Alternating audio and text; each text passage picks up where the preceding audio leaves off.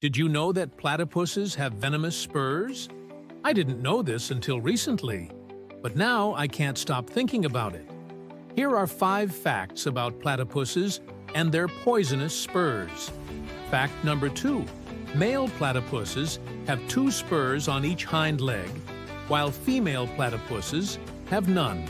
The spurs are located on the inner side of the legs, and they're used for fighting other male platypuses during mating season. Fact number 3. The venom from these spurs is actually a mixture of toxins, and even though it's not deadly to humans, it is extremely painful. Just ask Chris Hemsworth. He got stung by one of these bad boys while filming a nature documentary in Australia. Fact number 4.